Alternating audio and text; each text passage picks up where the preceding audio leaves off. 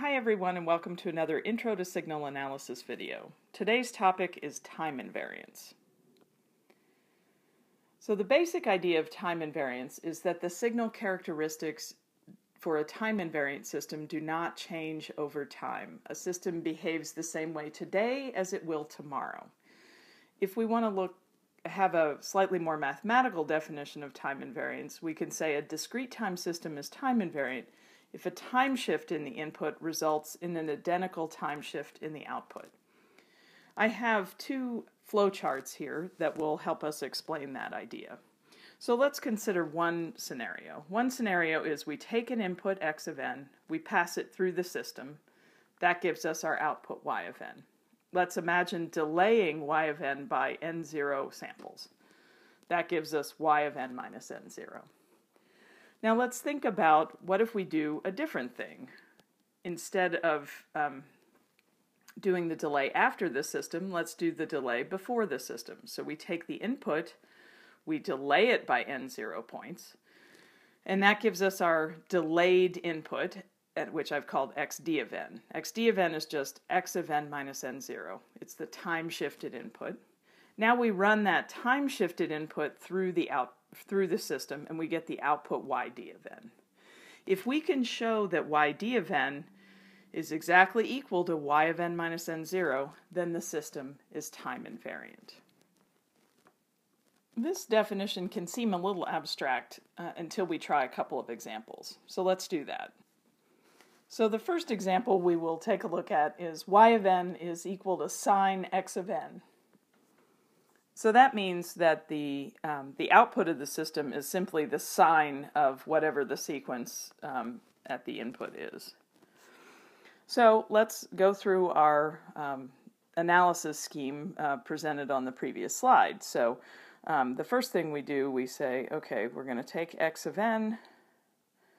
If we pass it through the system, we get y of n, which is just sine of x of n, because that's how the system is defined. Now suppose we delay that by n0 points,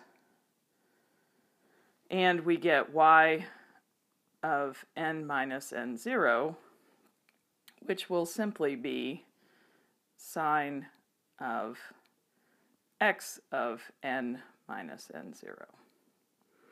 Because all the system does is take, the system here takes the sine of the input, and then we're just delaying everything by n0 points. Okay, remember, we're comparing that to what would happen if we take the input and we delay it. So we do the delay step first, and that would give us xd of n, which is just x of n minus n0. And now we put that through the system, and we look at what comes out. Well, what comes out is just going to be the sine of what went in, so the sine of xd. I called this yd of n. So yd of n is just going to be the sine of the input, so the sine of xd of n. And then we can substitute in for xd of n, which is just x of n minus n0. So what we get is sine of x of n minus n0. So now we compare these two things. Here we compare yd of n to y of n minus n0. We notice they're the same. So we say since yd of n is equal to y of n minus n0, which for this system is just, they're all equal to sine of x of n minus n0, then the system is time invariant. So we've shown that it's time invariant. So let's take a look at another example to see if we can cement this idea. So this next example, we're going to consider the system y of n is equal to n x of n. So the system takes the input, x of n, and multiplies it by n. So let's see what happens. So if we take x of n and we run it through the system first, then we get out y of n, which is n x of n. We're going to take that, and then we're going to run it through a delay by n0 samples, and we get out y of n minus n0. So now what is y of n minus n0? Well, it means we take n minus n0 and substitute it in here wherever we see n. So that is going to be n minus n0 x of n minus n0. Okay, so that's the output we get if we run the signal through the system and then delay it by n0 samples. Okay, now we're going to compare that to, suppose we take the input and we delay it first. So we run it through our little delay box first, and we get xd of n, which is the delayed input, and that's equal to x of n minus n0. And then we run that through the system, and we get out, this is, the input is xd of n, so we get out the output, by definition, is just yd of n.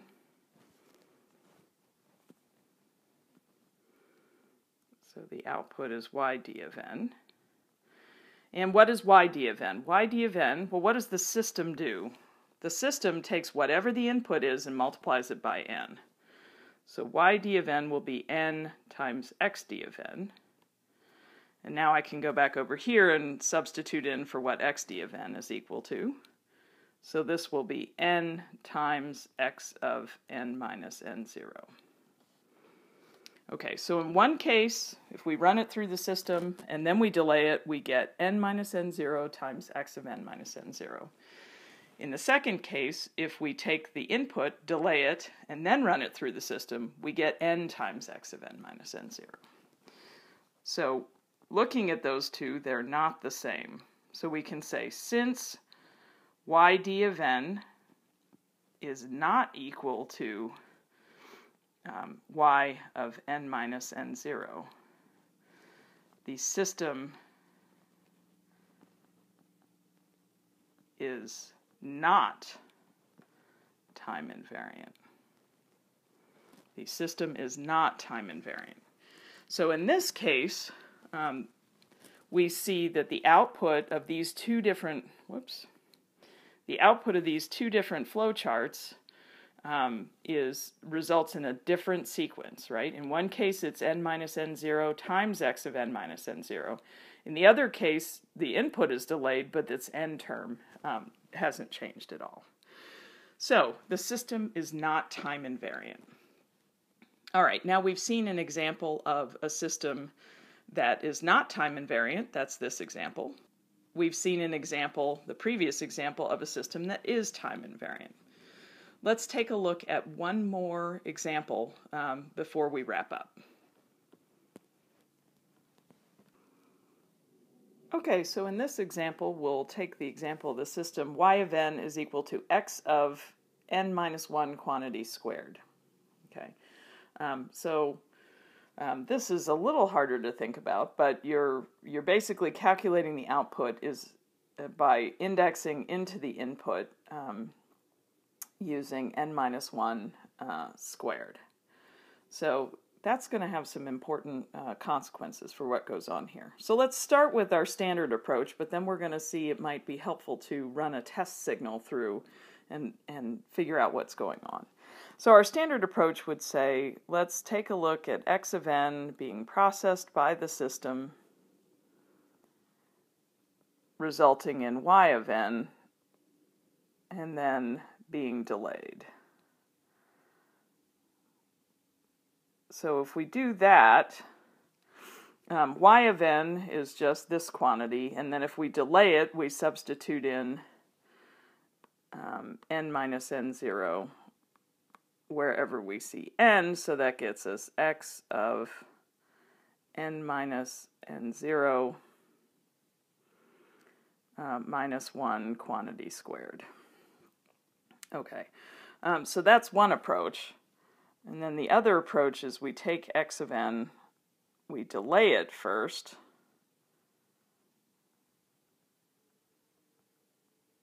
and we get out xd of n, the delayed input, and then we run the delayed input through the system, and we get out yd of n, which is xd of, let me rewrite this,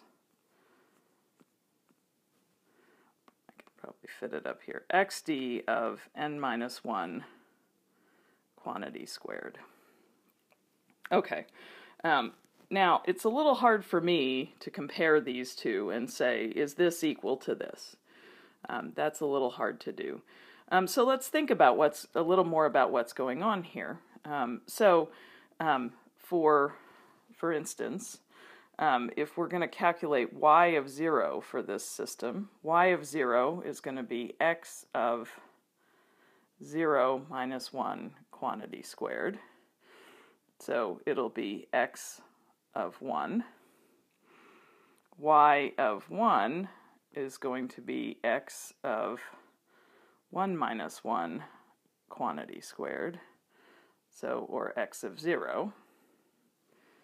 Y of 2 is going to be equal to x of 2 minus 1 quantity squared.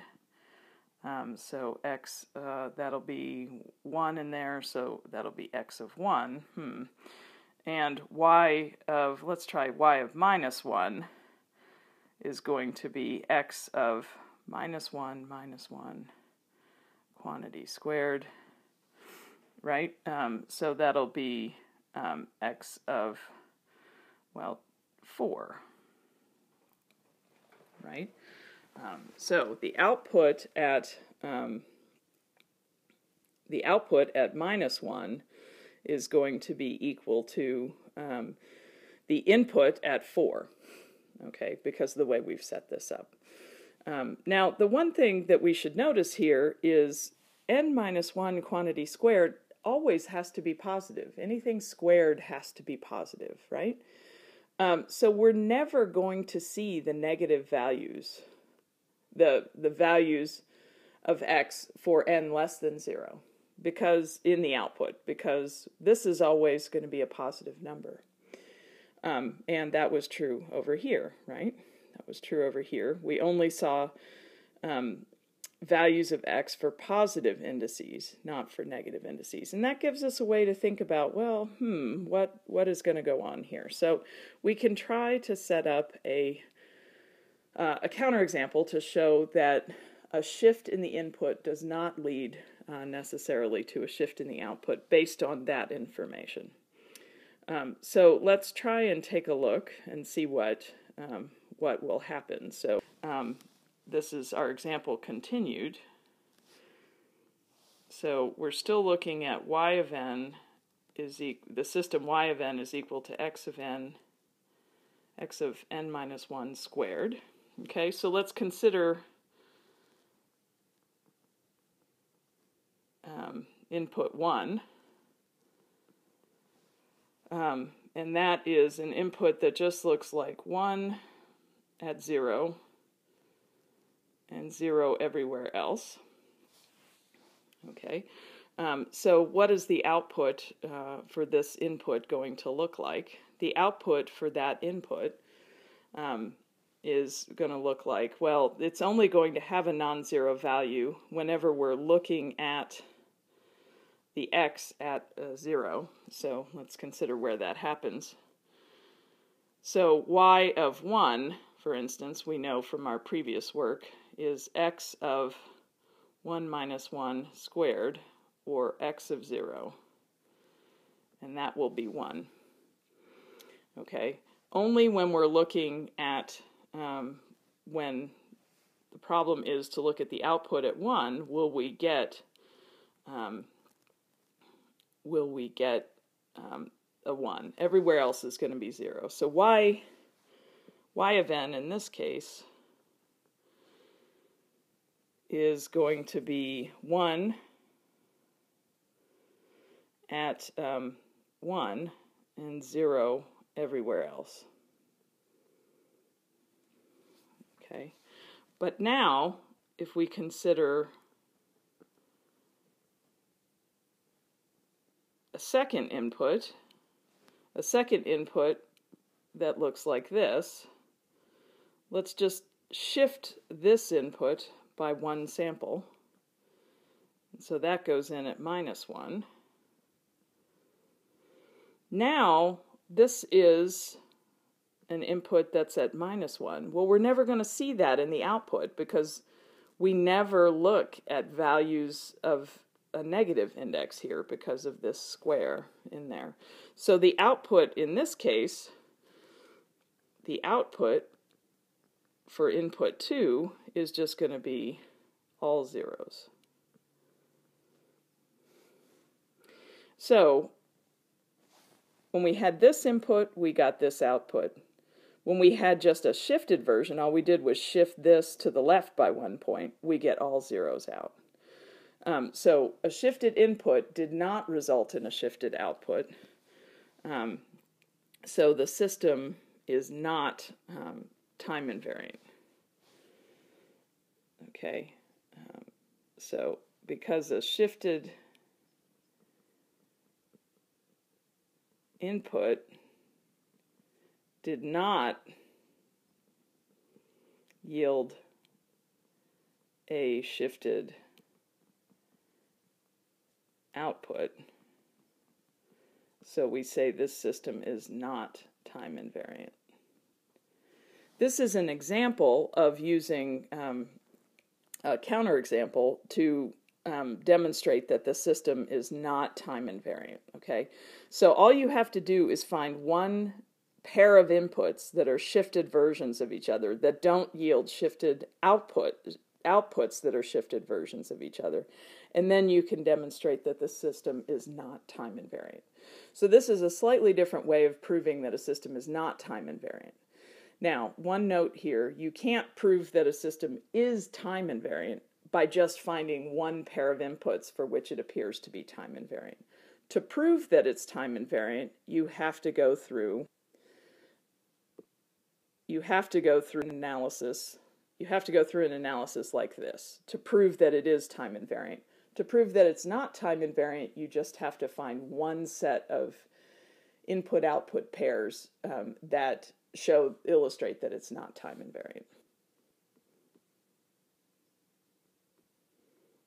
Okay, so that final example was a little more complicated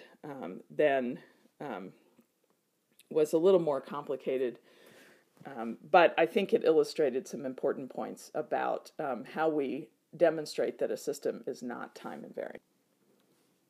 Okay, so that concludes our video on time invariance. I hope you found it useful. If you want more information about the ECE 201 course that this video was generated for, you can check out these websites. Thanks for listening.